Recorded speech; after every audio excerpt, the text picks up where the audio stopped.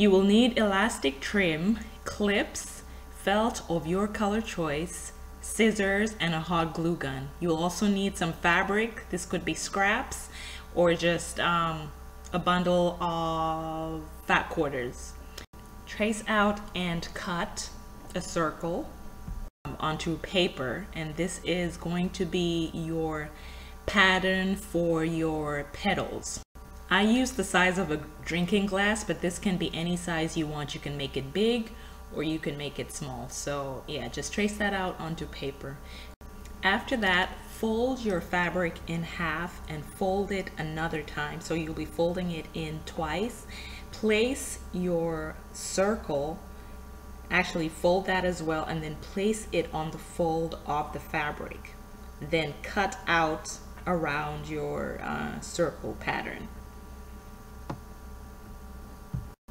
And the reason I did this was because I want to cut out more circles. You can simply just trace out your circle on fabric and cut one at a time. But as you can see here, I managed to cut two. Now, if I was using a rotary cutter, I could have cut several. So you want to have about 9 or 10 petals, and then you'll measure out your felt about 1 inch by 1 inch square. So not too big, depending on the size that you cut out for your petals. You can make it small, you can make it bigger, but I'm going by about 1 inch. So cut 2 of those, and you will measure out your elastic trim. I had mine at 17 inches, and this should fit a 3-year-old to a 10-year-old's head. So once you have your pieces, you have your petals, you have your elastic trim, you have your felt, you're ready to start gluing. So here we go. Get one petal and fold it twice. Then you will attach that to one of your cutout felts, and you will put that at the corner like you can see. So we're gonna have our felt in 4 sections. So place your folded petal on one section, place the next one on the next section, and continue with the last 2 sections. So you're gonna have 4 petals, 4 folded petals on one cut out felt. So you're done with the first layer. We're going to continue to the second layer, and we will glue. So each petal is being separated by lines, so that is where you place the next set of petals. So place some glue just on the line, and you will add the next petal there. And again, we're working in 4 sections, so you will have 4 folded petals glued on to the previous set of petals that you had put onto the felt.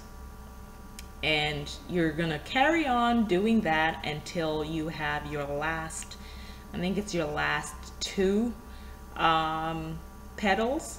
So once you do that, again, just glue them to where the lines are separating each petal. And then once you do that, you're gonna go ahead and kind of lift the flower. Well, it's kind of gonna do that on its own, but just kind of puff it out and lift it out just to give it shape. And then you will add some glue to the center and connect those last 2 petals together so that they remain standing. And if you see any gaps just within the flower, you can go ahead and add a little bit of glue and just so that it sticks everything together. Next, you will glue the ends of your elastic trim so that you have one continuous band.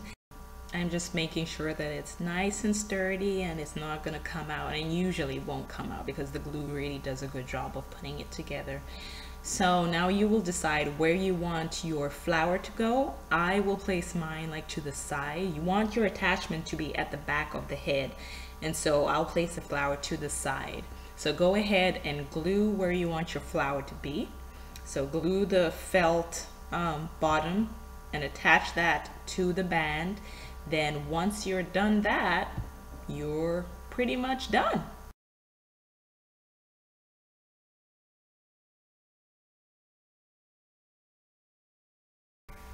So you can go ahead and practice another one or making another one, and that's exactly what I'm going to do.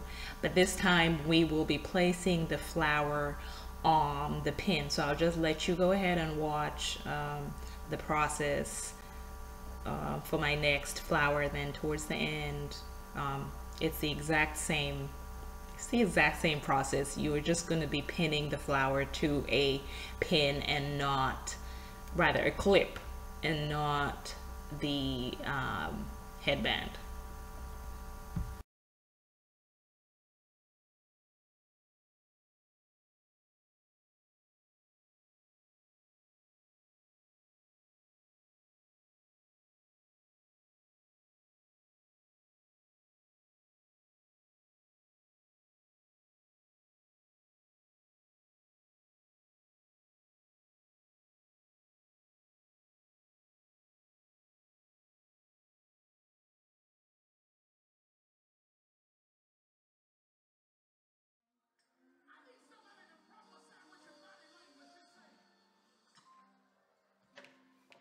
So same process for the clip.